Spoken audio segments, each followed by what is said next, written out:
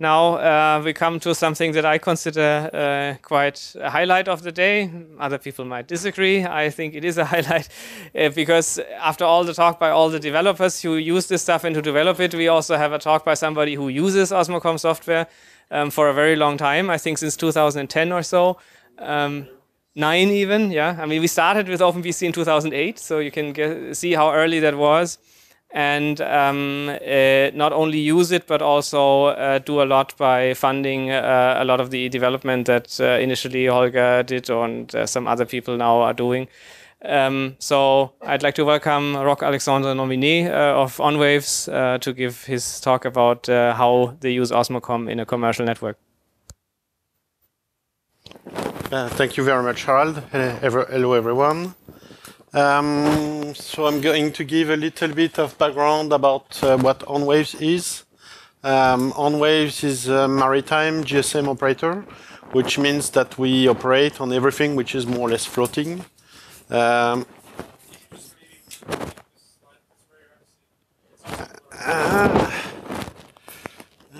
me see if I can increase.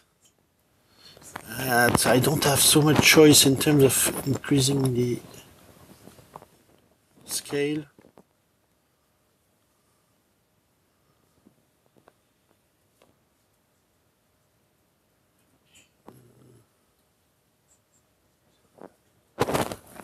Is it slightly better or not at all?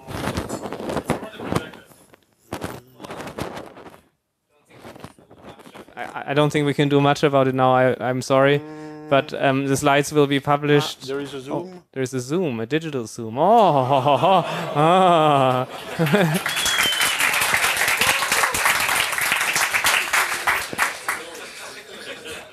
First technical achievement. Yeah, so OnWaves is a maritime GSM operator, which means that we put GSM networks on board ships. We started back in 2007. The company is actually based in Reykjavik with office in Reykjavik and Paris. We are the subsidiary of Iceland Telecom, which is the incumbent operator in Iceland. So it's a large, small operator there.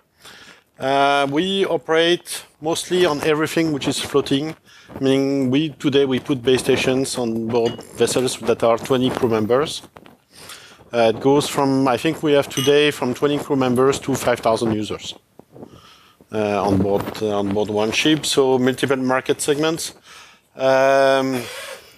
We operate our own end-to-end core network, which means that we almost don't rely on our parent company to provide any technical services to us. Yeah, the rest is. So market segments. We started with cruise vessels and ferries. Well, for one obvious reasons, it's those were the larger kind of ships we could operate on. We moved to offshore commercial fishing, meaning really everything which is floating, and every vessel which, of course, spends a little bit of time at sea. If the vessel spends 11 months in port, it's really not of interest for us. We were actually mostly an inbound roaming operator, meaning we started without having any zero customers. We have started to develop a prepaid offer a few years ago. So today we provide SIM cards to the crew members, and they can use those SIM cards on board a ship. Offshore, we use roaming sponsors to do that. And of course, we still have our main inbound roaming revenue stream. Some of the vessels we operate, so you see it's really all kind of ships. Meaning you have very ugly ones on the top left, very nice ones on the bottom right, and you even have the one in the middle is actually the one owned by the Microsoft. One of the two Microsoft founders. Yeah, so they use open source technology at school.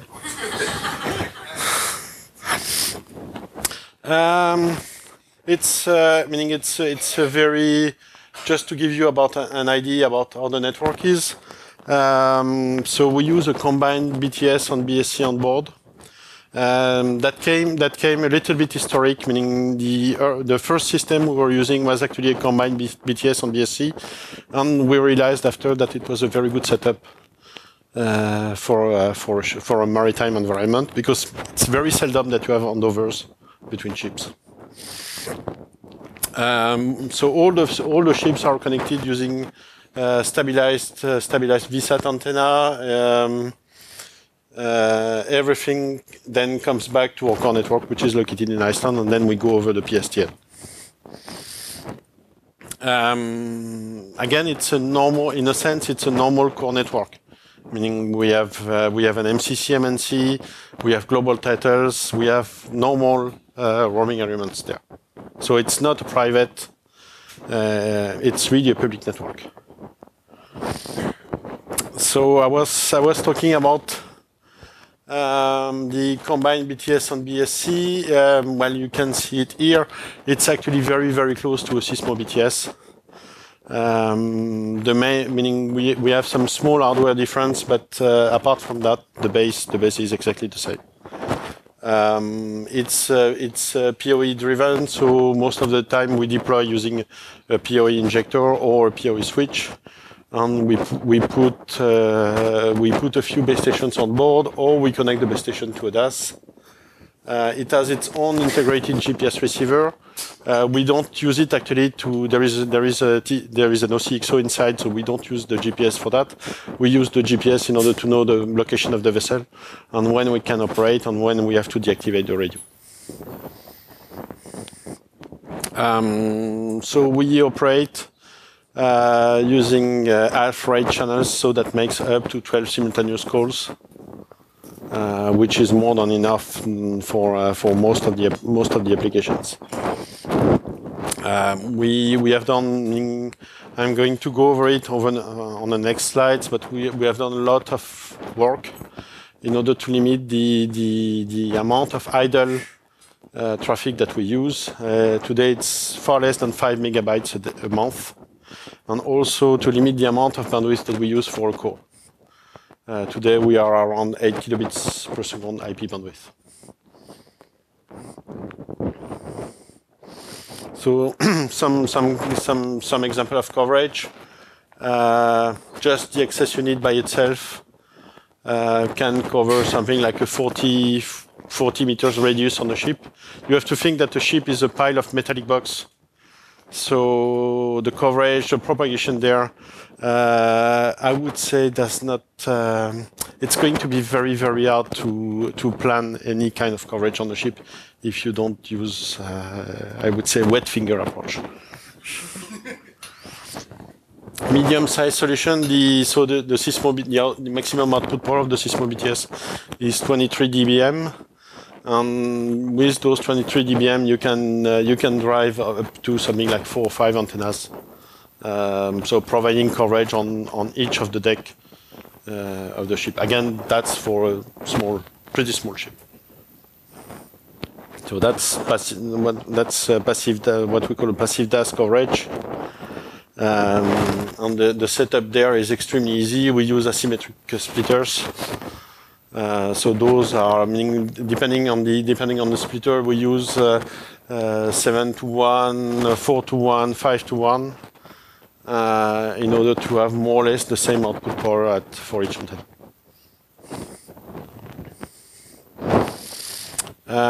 I was talking about of course we operate into a licensed frequency spectrum. So we don't have the right to let to transmit in port. So in order to fulfill that need, the system is automatically going to disable the GSM, the TRX, when the vessel is going to come close to the shore. So we get the location of the ship every 5 minutes. And depending on the location of the ship, depending on the country, we are going to switch off at 12 nautical miles or 2 nautical miles, or we are going to leave the system on if we know that, let's say, it's an unmanned island. again, if the GPS input, meaning as there is some kind of, I would say, legal, meaning we can end up in some serious legal issues if the system continues to transmit. If the BSC is disconnected for more than 400 seconds, the radio is going to turn itself on, even if there is no communication to shore.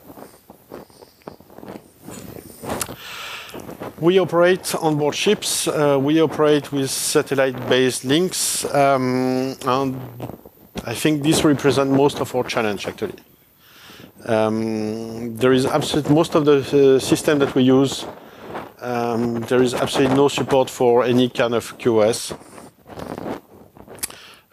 Most of those systems make an extremely heavy use of port address translation.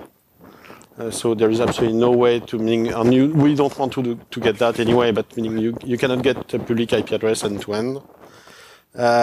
Most of those vessels, they have some crazy firewall rules. So we need to limit the number of ports, and we need to limit as much as we can the requirements that we have on their IT. The typical bandwidth for the entire vessel itself is usually something like 128 kilobits per second, 256. And that's for all applications on the ship, internet access for the crew, office, voice calls, everything. The round trip time is most of the time way over 800 milliseconds. So of course, the round trip time for the satellite itself, it's about 700 milliseconds. But then you have to take into account the time from the ship to the satellite, to the Earth station, to our switch in Iceland. And most of the time, the jitter is way over 200 milliseconds. I think it's really, really rare that we go below 100 milliseconds. Packet loss is huge, and those are for VSAT-based, so meaning VSAT-based system. You have other type of systems using on-demand links, meaning which are more in terms of technology close to GPRS over satellite. And there, meaning the values for jitter on packet loss, on delay, just goes sky high. As Harald mentioned, I think we started to work with you guys back in 2009. I think it followed an announcement about OpenBSC. I think the most complex thing was actually to convince Harald that we would bring this system into production, and that it was not that would not be a toy anymore. I think we have contributed. Meaning, when I say contributed, we don't write code ourselves. We ask Osmocom. We worked with Holger for a long time. To write code for us, and then they submit it back to the Osmocom project. I think, of course, we started to work with OsmoBSC. We introduced the concept of BSC NAT. We introduced the concept of OsmoGB proxy. Worked on something called OsmoSTP, which we used in the beginning to connect to some circuit-based equipments. OSMUX, and finally the ASN1 TCAP map stack implemented in Smalltalk. I think that since 2009 we have had an equivalent of, I would say, 1 or 2 permanent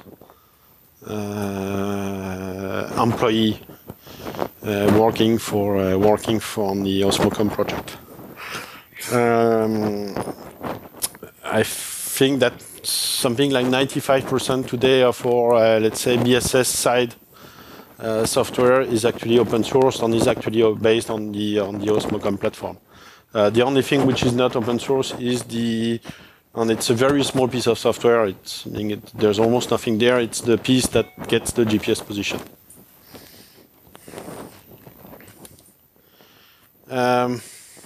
What was the life before Osmocom?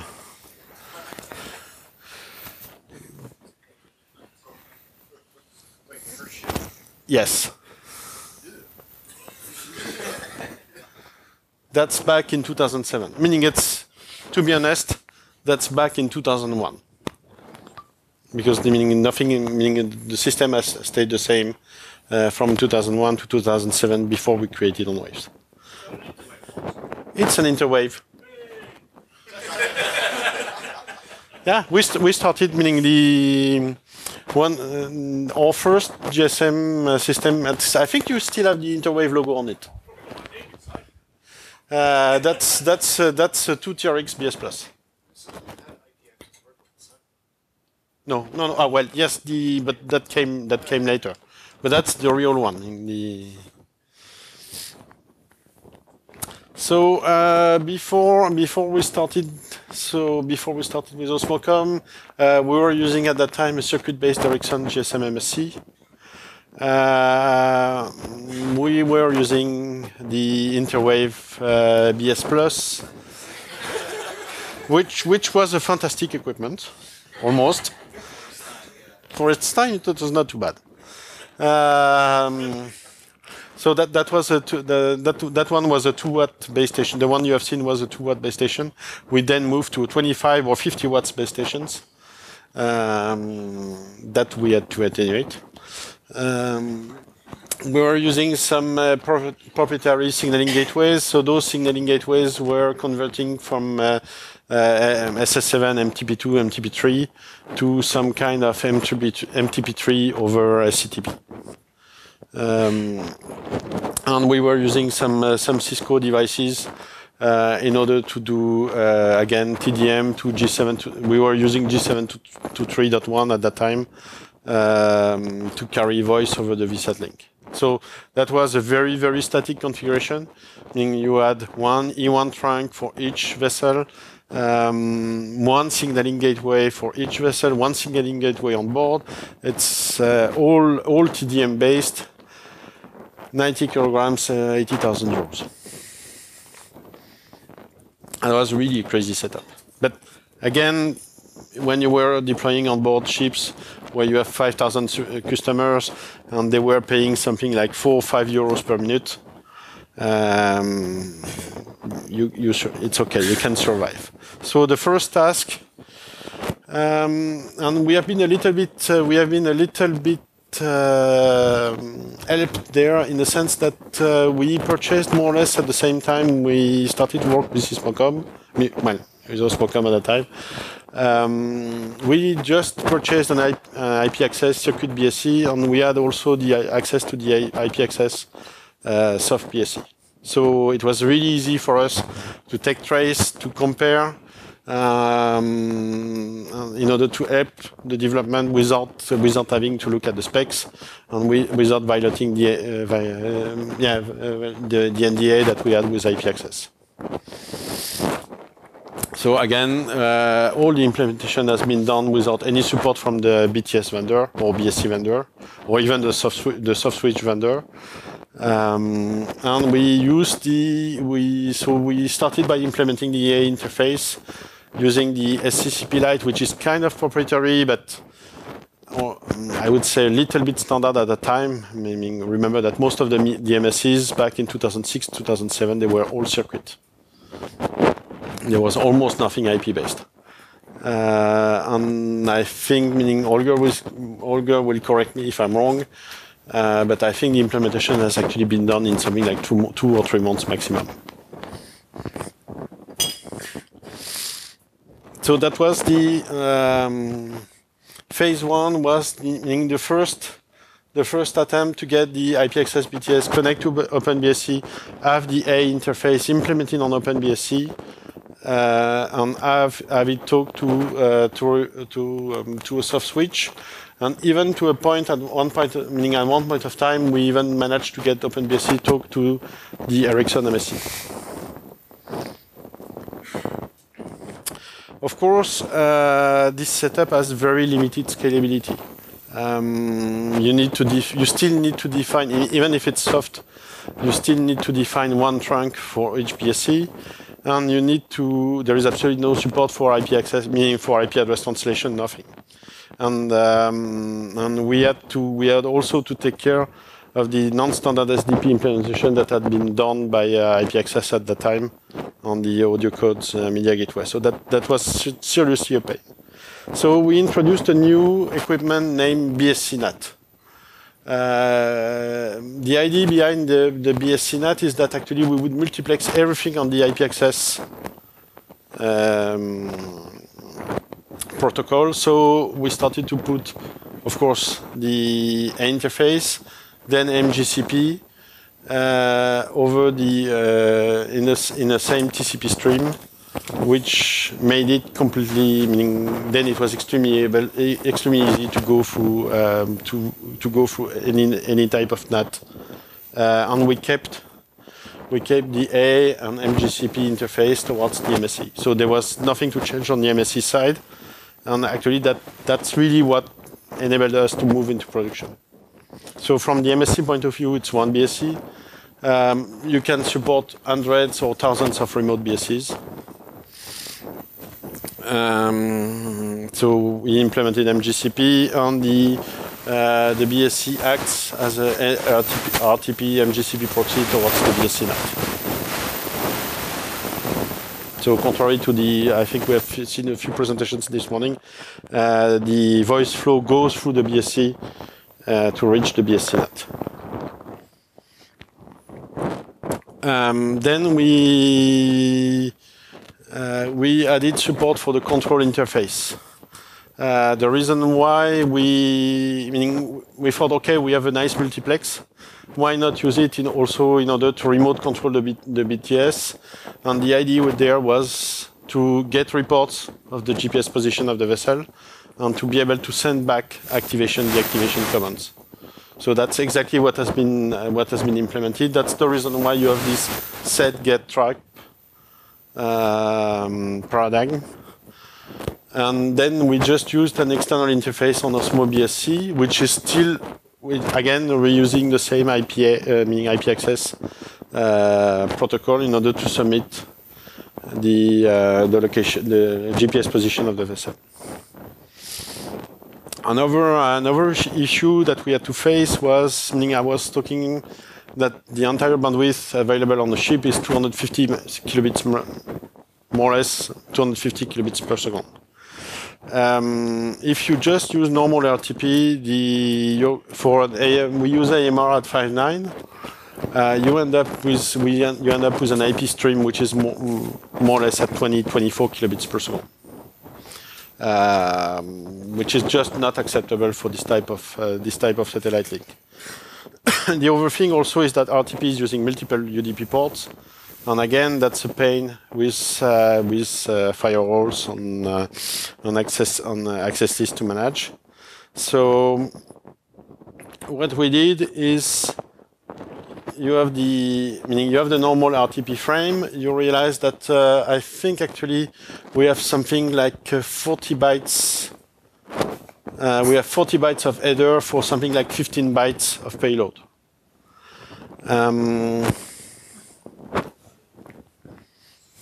And that's for 20 milliseconds, which is absolutely insane. So we introduced the OSMux protocol that you are all free to use, meaning it's part of the main OsmoBSC. So we introduced the OSMux, bringing back the idea of circuit, where in one OSMux frame, which usually contains something like eight samples, but that can contain more, meaning you decide. You can have payloads from one voice circuit. You can have payloads from multiple voice circuits, all in one UDP frame. Cool. So I have some nice diagrams actually that have been made by Harald. Pablo. Oops. Well, you see that depending on the left hand side we use a batch factor of 1, so that's one frame per circuit, meaning 1 frame per concurrent call. You see that meaning we reach something like 80% efficiency if you have 8 simultaneous calls using a batch factor of 8. Then you have again, I think you reach the maximum efficiency about 6 calls. You go down to less than 8 kilobits per second, and you have not touched anything, meaning it's still the same. It's still the same AMR payload. It's using only one port, which is then it's extremely easy to integrate. Some words about data. It's not the part I'm mostly proud of, and I'm going to tell you why. We have not done much there. The only thing that we have done so far is actually to introduce the concept of OsmoGB proxy, and the reason there was that the IP access BTS had some serious issues reconnecting if the VSAT link was gone. So the main job of the GB proxy is actually to reply to NS alive messages and make the IP access BTS believe that the NS VC is always there. We have also used the OsmoGB proxy in another way. It's to be able to convert between BSSGB over UDP to BSSGB over frame relay, because actually our SGSN is frame relay only. So issues we faced there. Actually, we have had huge difficulties, and we still have to replace the CMIN hosted, so the CMIN meaning Iceland Telecom hosted SGSN. There are a few reasons for it. First, the main reason is actually it's used for roaming. It's used for roaming test. So then we had issues to connect to their GRX. To their GRX access because of filtering issues. Then you need to be able to produce CDRs using the same Ericsson format that they are already processing, and then you end up with their absolute laziness and unwillingness to replace any of their own equipment with one of ours, or even worse, with something open source. We have absolutely no other choice than to support MAP because of our inbound roaming business. So meaning we really need to support MAP. And another thing that we face is that meaning the system with those 2 GB proxies is fine, but it's extremely noisy. So as long as we activate GPRS on one chip, the amount of data that we use for nothing is really high. You have flow control, you have BVC, keep alive all the time.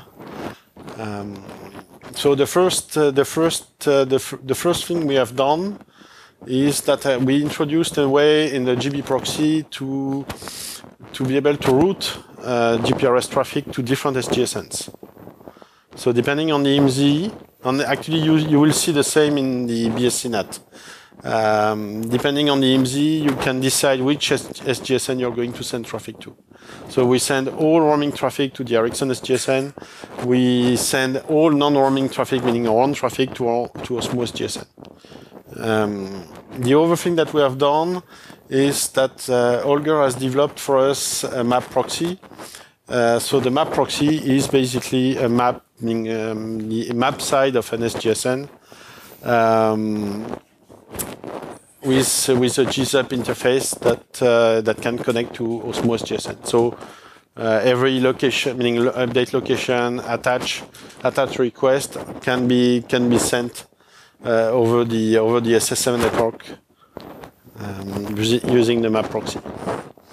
The second evolution that we're going to do, and that's a work in progress that we have with Harald, is to move the SGSN on board and to create the concept of a GTP proxy. So instead of sending BSSGB over satellite, which is really inefficient, we're going to do GTP over satellite. Which is way more, meaning meaning you have a few keep alives per, I would say, minute or seconds, and that's it. keeping the GZUP, meaning the map protocol, in the IP access multiplex.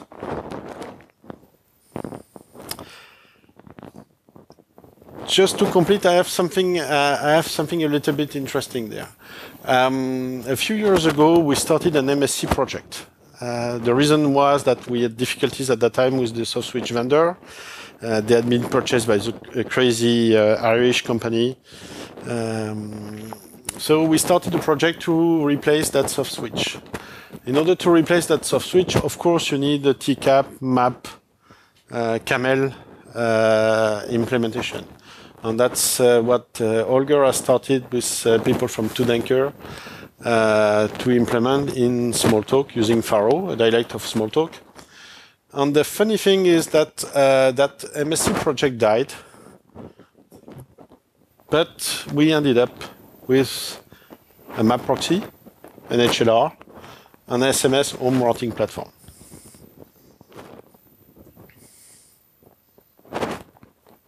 There it is.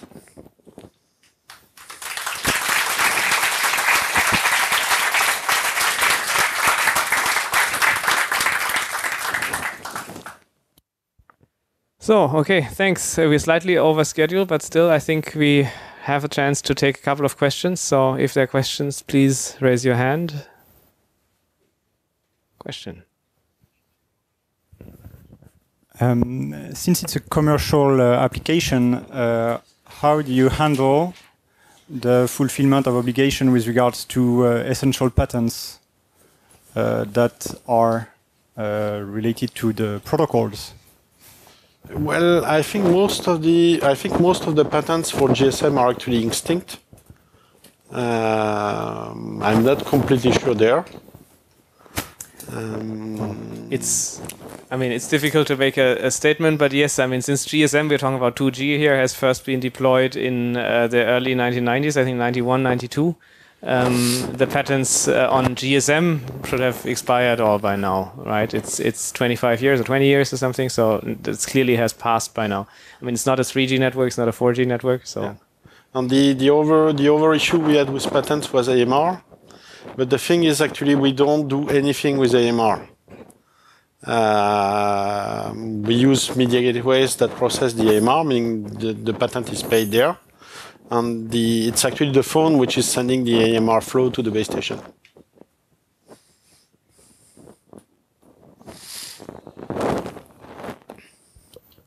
Any more questions? No. Okay. Okay. I'm surprised. Okay, but anyway, good. Thank you, Roch. Thank you very much.